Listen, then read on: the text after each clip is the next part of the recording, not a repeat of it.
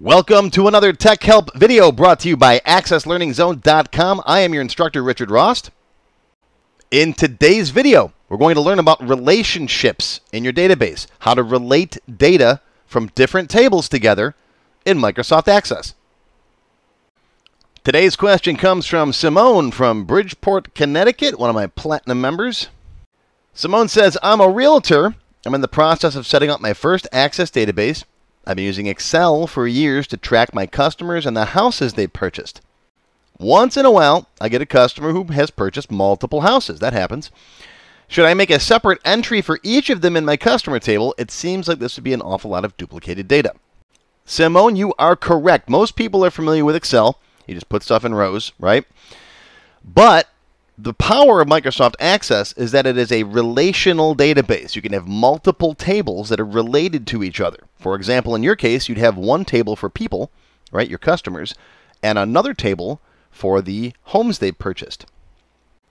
This is one of the most important concepts to understand in Access once you move beyond the beginner phase. In my beginner classes, I primarily teach people how to work with single tables, build forms for them, reports, queries, and so on.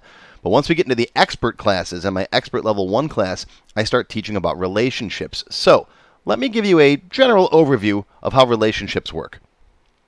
Now, there's a very scientific and geeky definition for exactly what makes up a relational database. But for all intents and purposes, a relational database has the data organized and can be accessed according to relationships between the tables. So, for example, you've got customers and houses they've purchased. You've got customers and cars. You've got orders and products, right? Different things, different tables that are related together. Relational databases help to minimize errors, increase efficiency, and eliminate duplicate data. You don't have to have your customers' information in each record if you have their house information in that same table, right? You have to copy their information. Let's see how that works. Okay, so in our database, we're going to be tracking customers and the vehicles they own. Okay, here's Joe Smith, and he's got one car, 1995 Ford Taurus. Don't laugh at the year. I copied all these screenshots from the very first time I covered relationships. Way back, I think 2002 was the first time I did this. And I've been using the same screenshots every time. This is probably the 4th or 5th time I've redone this lesson.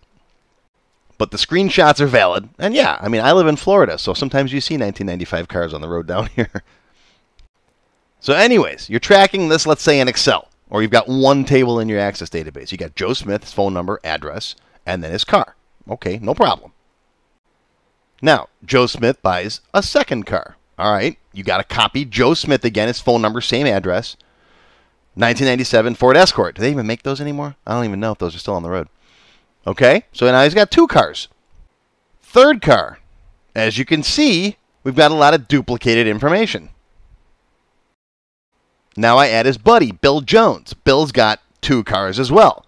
So you can see there how a lot of information is duplicated between records. Now, if you want to change, let's say, Joe Smith's address, you got to make sure you change it in 3 different places. The exception, of course, is if you want to track something that is important at the time. For example, where an order was shipped. That's an exception, and I cover that in my expert classes too. If you want to put on an order, for example, the customer's address at that time, that's fine. But if you just want Joe Smith's current phone number and address, this is a lot of wasted, duplicated information.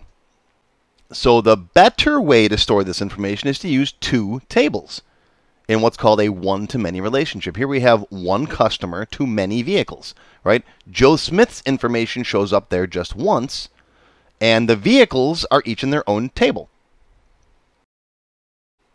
And how do we know which customer owns which vehicle? Well, we use a customer ID. That's the primary key for the customer table. Joe Smith's customer ID is 101. Then we'll use that 101 in the other table, in the vehicle table, to track who owns each vehicle. See how that works? Each of the other customers has their own unique customer ID, right? Bill Jones is 102. Sam, I guess that's Sam Price. I don't think I caught that when I first recorded this, and it just kind of stuck. Sam Price is 103, and you can see by looking at the vehicle tables now, right, who owns what car. And we can relate that back to the customer information. We don't have to copy all of Joe Smith's information onto each car record. Now we got two types of key fields. There's a primary key and a foreign key. And you don't really have to remember these terms. Remember primary key, obviously. Foreign key is the primary key in the other table. Let me show you. Okay, here you can see with the little key symbol the primary key for each of those tables. Now the primary key in the customer table is that customer ID, 101, 102, 103. Now, since that's the primary key in the customer table, it becomes the foreign key in the vehicle table. See that? You can see that key right here. That indicates what customer owns each of those cars. That's the foreign key. Why is it a foreign key? Because it relates back over to this table. Now, the vehicle table has its own primary key, right? And if it's an auto number, it just starts at 1, 2, 3, and counts up. So this 2003 Ford Focus, for example, the primary key, it's vehicle number 3, and it belongs to 101. So that's Joe Smith. See how the relationships work back and forth between the tables? Now there's 3 basic kinds of relationships. Yeah, there's more, but these are the 3 you got to worry about when you're getting started with relationships. There's one-to-one, one-to-many, and many-to-many. By far, one-to-many is the most popular type. Let's talk about all 3 of them. All right, so one-to-one is when you've got one record in one table and only one matching record in another table. For example, let's say you've got one payment method for each customer. You don't want to have multiple payment methods, just one. All right, Joe Smith, and there's his payment method. But you want to keep the payment methods in a different table, maybe for security purposes. I don't know. Okay, you can also do this. I do this a lot with what I call extended customer information. Let's say you've got your primary customer table. It's got all your customers, phone number, address, that kind of basic stuff, right? But then you've got other information, maybe some random questions that you don't ask everybody. You don't get them for everybody, right? Shoe size, number of children, favorite pizza toppings, those kinds of things. You'd put that in a second extended customer table, and you'd only have one set of responses for each customer. All right, one-to-one is actually kind of rare. I don't use a one-to-one relationship that often. One-to-many is the big one, right? You got one customer, many vehicles. All right, one customer, many contacts. You can do, if you want to have multiple phone numbers or multiple addresses, you can put those in separate tables, right? If you want to have, 4 different phone numbers available for a customer, you could do cell phone, home phone, work phone, and so on. Put that in a second table. That way you're not limited to just 3 phone number fields in your primary customer table. You could do vendors to products, right? One vendor, he sells multiple products. A many-to-many relationship is a little more complicated. I cover this later on in the expert series.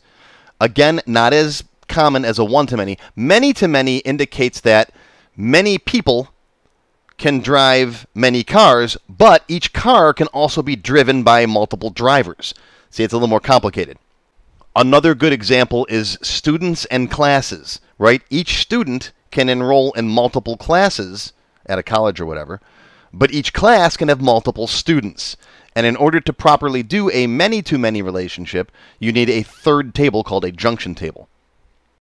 Here, for example, you can see that customer 101, Joe Smith, can drive cars 1 and 3, right? Car 1 is the Ford Taurus, car 3 is the Ford Focus.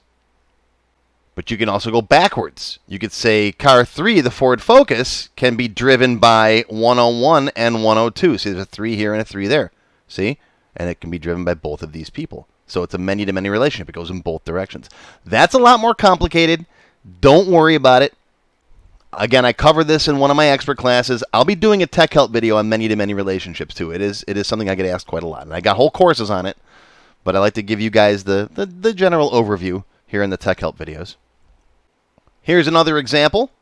In my tech help database, for example, I have customers and contacts. Now, a contact is every time you talk to somebody, right? So you can see right here, customer ID, right? Number 1, me. Okay, and right here you can see customer ID. There's the foreign key, 1 and 1. That's me. So contact 1, contact 2, called about a job, came in for an interview. Okay, the next contact is customer ID 2. That's James Kirk, and he fought Klingons. So you can see how the relationships between these two tables work, right? Just by setting that ID. Now, there are generally 2 ways to show a parent record with the related child records For example, we've got customers and contacts, right? Customer is the parent table. Contact is the child table, right? The related table. The many side of a one-to-many relationship. Now, you can either open a form and find specific data, and you can do that with the control wizard, right? Or you can use a subform. And I show how to do both of these things in my Tech Help blank database video, which I'll put a link down below. Go watch that. It's very good. I'll mention it again in a few minutes. All right, open a form and find specific data. So you've got the customer form, right? And on the customer form, you got a button here to open up the contacts. Boom, there it is. Little contact form opens up showing just that customer's contacts. All right, not all of them, just the ones for this guy. The second way to show related records is to use a subform. And here I embedded that contacts form inside of the parent customer form. Okay, here's the Tech Help free template. Again, free download from my website. You got your customer list. Open up a customer, right? Here's the customer information. That's the parent record. Open up contacts, and you'll see there's the related contacts for just this customer. If you go to a different customer, Jim Kirk, hit the contacts button, right? Fought Klingons. There's his contacts. One to many. Each customer can have many contacts. Okay? There's also the customer with contacts subform. And you can go through the different customers down here and see each of them have the option to have multiple contacts. They don't all have contacts in here, right? Deanna Troy, read my mind, and so on. Okay? And in this contact table, there is, well, it's hidden here. You don't necessarily have to see the ID here, but it's stored in the contact table, right? Read my mind. Customer ID 3 goes in there. That relationship is actually managed by the subform itself. And again, I show how to do all of this in my other free videos. I'll put links down below. Here are the videos. One is open a form and find specific data. That will allow you to open a second form and show related values. Or you can use subforms. I got videos for that too. All right, I'll put links down below. Also, make sure you go watch my blank template video. It shows you how I built that Tech Help free template from the ground up. The second video in that series goes into making the customers with contacts. Very popular video, and it talks a lot more about relationships. If you want the full in-depth relationship lesson, Access Expert Level 1. All right, take my beginner course first. Right, there's 9 levels of that. Then Expert Level 1, relational database concepts in a lot more detail. Primary and foreign keys, types of relationships, ad hoc query joins, relational combo boxes, all kinds of stuff. That's all in Access Expert Level 1. And, of course, I've got a full relationship seminar. As you can see, relationships, it's a pretty in-depth topic. I just scratched the surface in this video. All right, I cover all the different types of relationships, including something I call a self-join. That's relating a table to itself. That's good with family relationships, for example, right? A person to their mother, their father. Those are other people in the same table, right? It's just got one table. It's got both the primary and the foreign key in it. Plus, you can do employees to supervisors, right? Again, they're both employees. A supervisor is a type of employee. The table relates to itself. There's all kinds of different relationships. I cover them in detail in my relationship seminar. If you want to learn more about relationships for the members in the extended cut, I will talk about self-joins, global relationships, that's setting up relationships on a database level, referential integrity, that's preventing child records from existing that don't have parent records. You can't have an order without a customer, for example. That's an option. You can turn that on or off.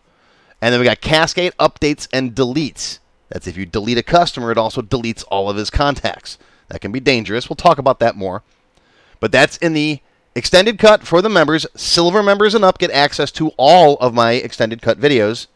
And gold members can download the databases from the Tech Help templates. How do you become a member? Click the join button below the video.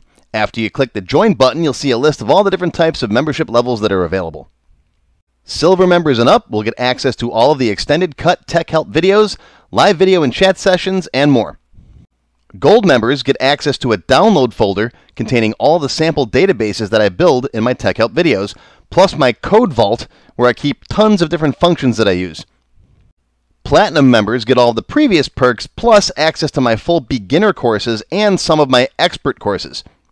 These are the full-length courses found on my website, and not just for Access. I also teach Word, Excel, Visual Basic, ASP, and lots more. But don't worry, these free tech help videos are going to keep coming. As long as you keep watching them, I'll keep making more. If you like this video, please give me a thumbs up, and feel free to post any comments that you have. I do read them all. Make sure you subscribe to my channel, which is completely free, and click the bell icon and select all to receive notifications when new videos are posted. Click on the Show More link below the video to find additional resources and links. You'll see a list of other videos, additional information related to the current topic, free lessons, and lots more. YouTube no longer sends out email notifications when new videos are posted, so if you'd like to get an email every time I post a new video, click on the link to join my mailing list. Now, if you have not yet tried my free Access Level 1 course, check it out now. It covers all the basics of building databases with Access. It's over 3 hours long. You can find it on my website or on my YouTube channel. And if you like Level 1, Level 2 is just $1. And it's also free for all members of my YouTube channel at any level. Want to have your question answered in a video just like this one? Visit my Tech Help page and you can send me your question there. Click here to watch my free Access Beginner Level 1 course, more of my Tech Help videos, or to subscribe to my channel. Thanks for watching this video from AccessLearningZone.com.